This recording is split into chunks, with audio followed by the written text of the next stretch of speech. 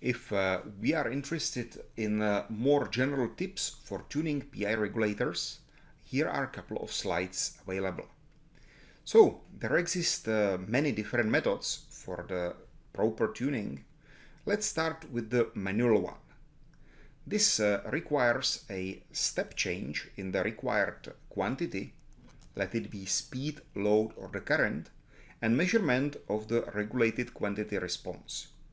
So on this picture is an example of the change of the required speed as a step from 2000 RPM to 4000 RPM, and the response is the real speed over time in the violet color.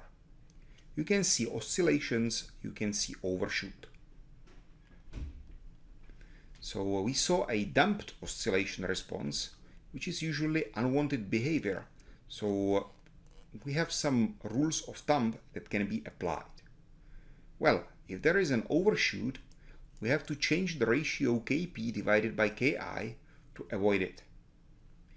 If the shape is exponentially nearing to the required value, we can keep the Kp-Ki ratio, but we proportionally change both Kp and Ki to decrease or increase the slope.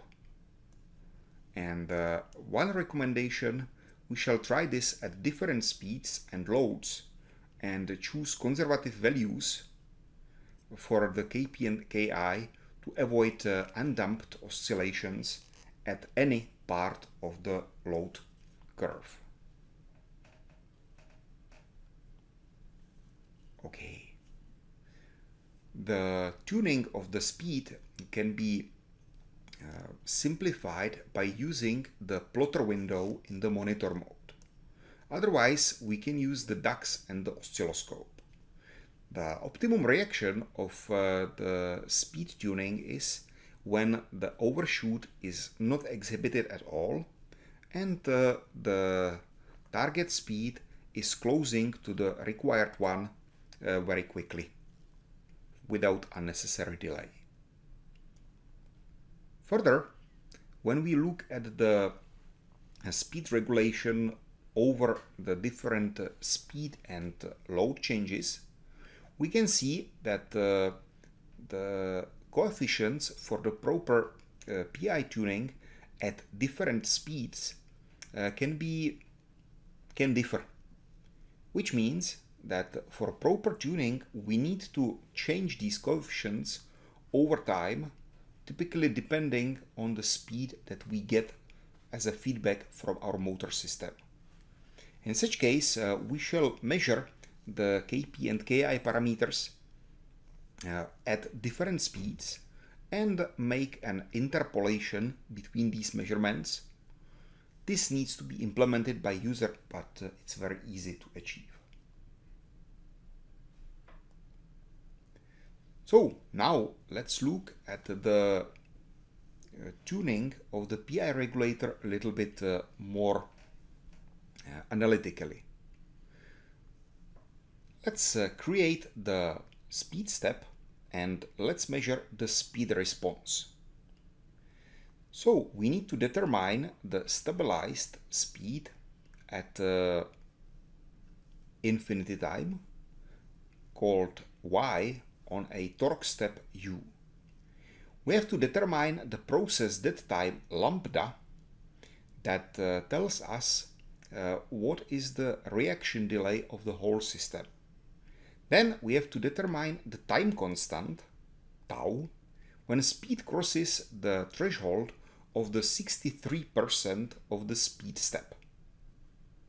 This threshold is measured between the initial stabilized value and the final stabilized value. And finally, we need to know the PI process frequency, Fs, that's set in the motor control workbench, and it's typically 2 kHz. Now, we will assume that the motor with the load works as a first order system with a simple exponential response.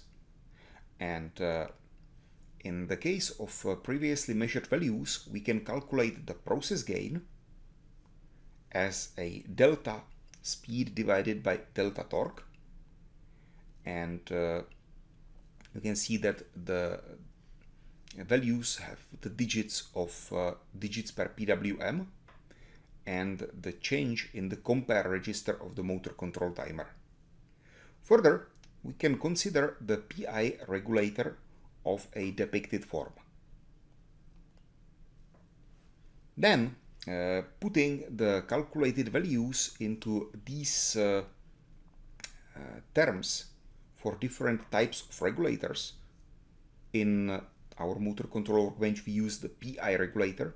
We can calculate the Kp, tau I, and tau D parameters according to the central line.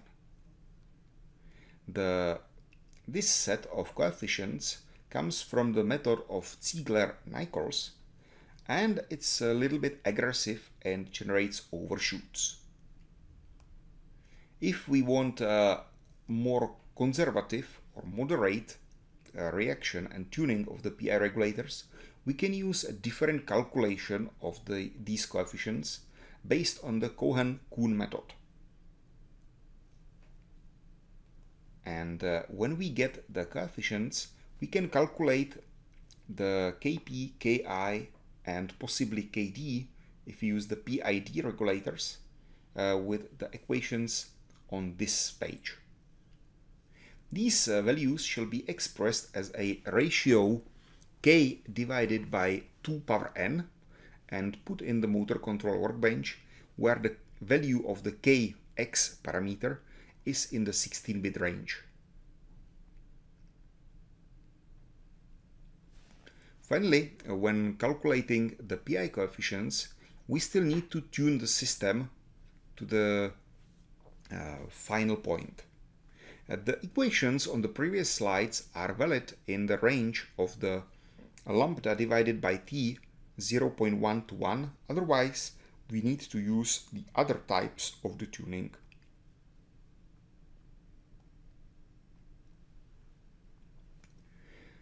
The next method that we can use for tuning the Kp and Ki works in a time domain with an a priori knowledge of the motor and load inertia and mechanical resistance.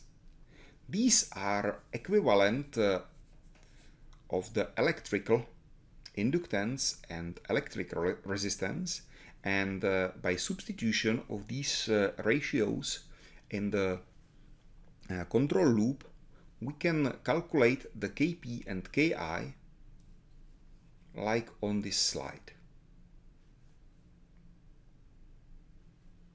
If our system exhibits a second order or more complex or even interlinked system with combined exponential behaviors, the measurement of the responses and calculation is too complex, and it's discussed in the control theory literature. For example, a zero-pole mapping regulators.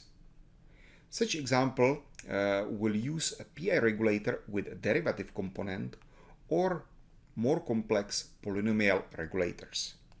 It's beneficial if we use a small filter with a tau equal of 10% of the main tau, time constant, for the error component to be introduced before the PI regulator.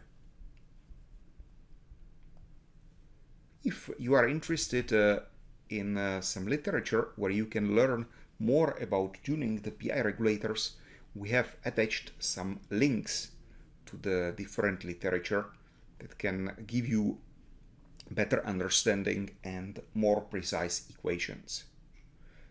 We can as well use tools like MATLAB and the Bericha workbench for the tuning.